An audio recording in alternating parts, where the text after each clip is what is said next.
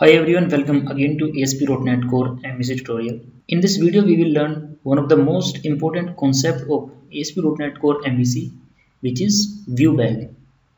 In this video, we will learn all about ViewBag, what is ViewBag, how to use ViewBag. If I talk about the interview perspective as well, this is one of the most important and most asked questions about ASP.NET Core MVC. So please watch this video very carefully, and I hope after watching this video you will be able to understand all the aspects of ViewBag. Let's start. In this video we will start from what is the use of ViewBag, how to work with ViewBag, and several other things like the scope, how to use ViewBag, the practical examples of ViewBag. We will learn all those things in this video. First of all, let's understand what is the use of ViewBag. ViewBag is used to pass data from one action method to that corresponding view, and we can display that data on the view. In very simple terms, ViewBag is used to pass any data, I'm saying any data, from an action method to the corresponding view. This type of data binding is known as loosely binding. So if we are passing the data by using ViewBag and we are using that data on view, then this is known as loosely binding. Now we can have a question in mind, what is the meaning of this loosely binding? Whose binding we are talking about? We are talking about the data binding. We are talking about the binding of data with the view. Suppose we are displaying the data on a particular view, then there are two modes. First one is loosely binding, second one is strongly binding. Loosely binding is if we are using ViewBag, then we will say that we are using loosely binding. And if you have seen my previous video where we were displaying a list of all the books, also the details of the book, then that type of binding is known as strongly binding. This is also one of the very important question. What is the difference in between loosely binding and the strongly binding? We can pass any type of data in ViewBag. So this is not specific to any particular type. You can pass normal strings, integers, object, list, collection, or whatever type you have in your C#, then you can pass that type of data by using ViewBag property. ViewBag use dynamic property. Since it is using dynamic property, that is why we say that the binding that we get by using this ViewBag is known as loosely binding. Now let's learn how can we use ViewBag. First we need to create a new property in ViewBag and then assign some data to it. And basically in general scenario, this assigning and creating the property happens on controller's action method. So suppose inside one controller's action method, I want to set some data in ViewBag property. Then first of all, I will write ViewBag just like this. Then I will press dot, and after dot, I will specify the name of my property. Since ViewBag works on dynamic way, it means at this place as a property name, you can define any property name whatever you think is suitable for your application. Then you will press equals, and now you have to assign the data. This data may be of any type. As I have already told you, whatever type you have in your C#, then you can assign that type over here inside your ViewBag property. And now we have to use this property on our view. Since ViewBag is a server-side code, hence to use it on view, we have to use razor syntax, that is @ symbol. So if I need to use that property, first I have to start from @, then I have to write ViewBag and the name of the same property that we have used while we were assigning the data to that ViewBag property. So we have to use the same property over here while we are getting the data from ViewBag. Okay, now let's learn about all these things in the practical scenario, and for that we have to open our bookstore application. Here we are back to our bookstore application, and if I run this application by pressing Ctrl F5, at this place you can see that we have a working web application. Now let's open the index view from the home controller. It is available inside this views folder, then the home folder, and then we have this index.cshtml. Suppose at this place I want to get some data from my controller's action method. Let's learn how to do that. First we have to set the ViewBag property into the controller's action method, and the corresponding controller is home controller. And inside this home controller, we have to work inside index action method. Inside this index action method, we have to create and assign our ViewBag property. Working with ViewBag is very easy. So just focus on the concept and I assume that you will learn it completely. First we have to type ViewBag. Now let's see some details about this ViewBag. So just click on this ViewBag and choose either F12 or right click on this one and use go to definition. At this place you can see the type of this ViewBag is dynamic. If I see the definition of this one, then it says gets the dynamic ViewBag. So basically ViewBag is all about dynamic that we use into our application. Now let's assign a property to this ViewBag. Suppose here I'm writing title. The name of the property can be anything. So for that we can simply use equals, and here we can assign any type of data to this title. We can simply use a number. Suppose here just for the learning, first I'm starting with integer number. Now this part is done inside this controller's action method. Now we have to access this property onto our index view. So let's go to the index view. And here suppose inside this welcome to bookstore, I want to display this data.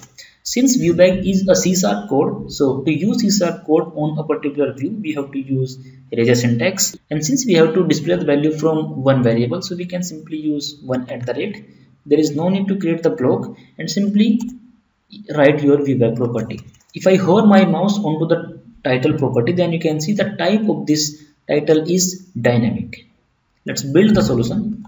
Go back to the browser and just refresh the page. This time you can see we have that 1, 2, 3 property over here into our view. So this is the very simplest example of displaying data with the help of ViewBag property. Since ViewBag.title is a dynamic property, so here at this place I can assign any type of data to this property.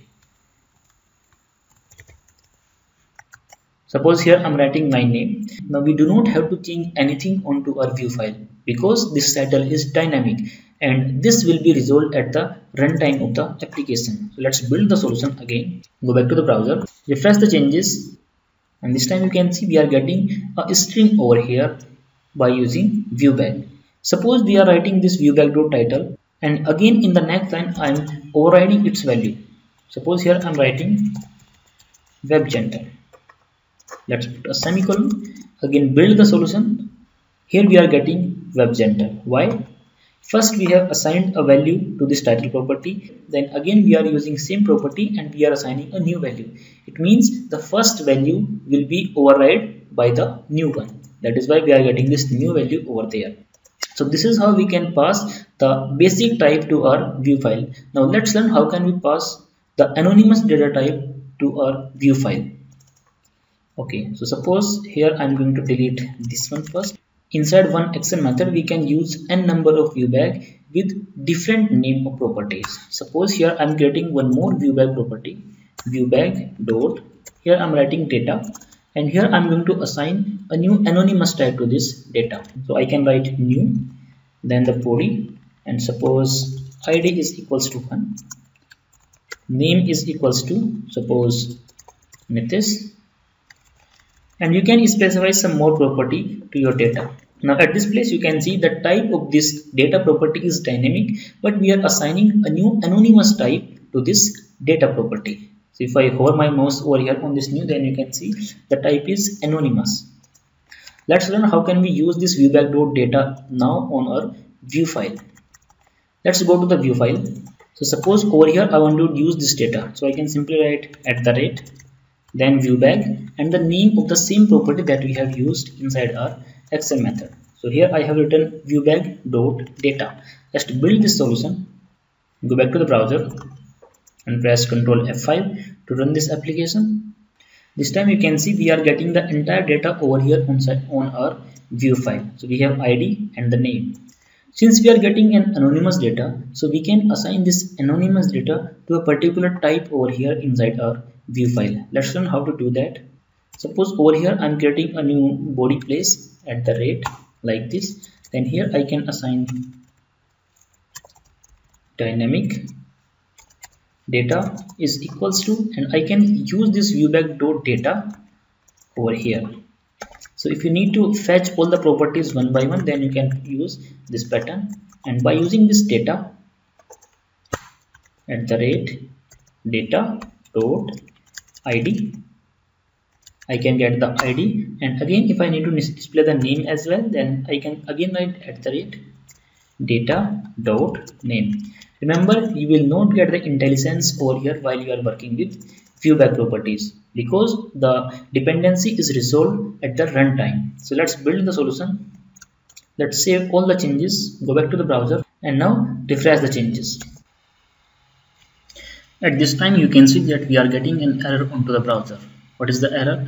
Runtime binder exception. Object does not contain a definition for ID. It means data do not have any information about ID and the name.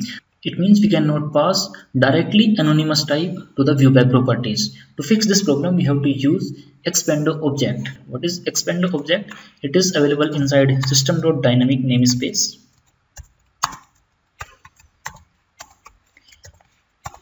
Okay, now let's create a data over here. So suppose dynamic, I can write data is equals to new expando object, and inside this expando object I can assign my data. So suppose the ID is equals to 1 this time, and data dot name is equals to Nitish. Let's assign this data to this ViewBag.data property like this. Now again build this solution, go back to the browser and refresh the page. This time you can see we are getting both the data over here. First we are getting ID, then we are getting the name over here onto this page. This is how we can pass anonymous type by using ViewBag. Now let's learn how can we pass an object to our view file. Suppose over here I'm writing ViewBag type, and then I can simply use new. We have a new model into our application, which is right now we are using book model, so we can simply use book model. Let's resolve the namespace, and inside this book model I can set some data. Suppose I'm writing ID is equals to 5, and I'm writing author. I'm just assigning only two properties to this ViewBag.type. We are basically learning how can we pass this object to our view file.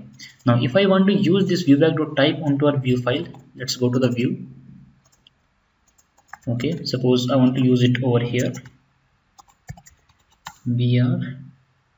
Okay, now we can simply write ID is equals to @viewbag.id. Then I can simply use, again let's try br, name is equals to @viewbag.type dot the name of the property, which is author. Okay, let's build the solution and refresh the changes.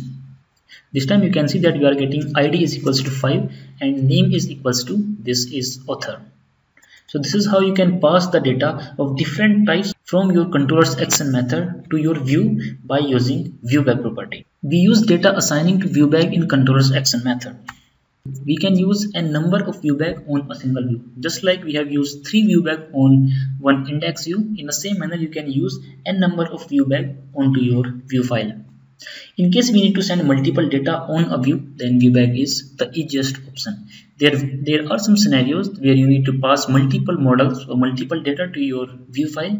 Then in that scenario, ViewBag is the easiest option. ViewBag works on dynamic type, hence it does not give any compile time error. This might be a troublesome type. As you can see that we are not getting any compile time error if you are using ViewBag. And suppose in case you have mistyped the name of your property, suppose we are using the title property and you have written the wrong spelling of that title property, then in that scenario you will not get the compile time error. Let's see how it works. Suppose here I'm using title and by mistake I have misspelled the name of this property. Suppose I'm using TITE. I have forgot to write the L. Now let's refresh the page. You can see we are not getting any data over here. Why? Because we do not have any property with this name ViewBag, the new property that we have written. In this scenario you can lose your data. So you have to focus ViewBag property very carefully. We can pass data using ViewBag without or with model. Suppose we are passing data with ViewBag in the index action method, and in this index action method we are not passing any model. But in case you are passing any model to your view, in that scenario as well you can use ViewBag. So basically there is no limitation, or we can say relationship in between ViewBag and model. ViewBag works in some different manner and model work in some different manner. The scope of ViewBag is to current action method to view. Now let's see what is the meaning of this line. ViewBag is only used to pass the data from this action method to its corresponding view. If I need to use this ViewBag property inside this about us, then again we have to set the value over here, and then only I can use this ViewBag property onto our about us file. In some scenario, if you are assigning the value over here into this index method and you are trying to get the value of this viewbag.title inside about us, then in that scenario you will get null value. Basically you will not get any value. The scope of this viewbag is only from this action method to the corresponding view. We cannot use ViewBag to pass data from one action method to another action method. We can only use ViewBag to pass data from action method to view. I hope the concept of ViewBag will be clear to you. If you like this video, don't forget to hit the like button, share this video, tell me your feedback into the comment section, and subscribe to the channel. Thank you for watching. Have a great day.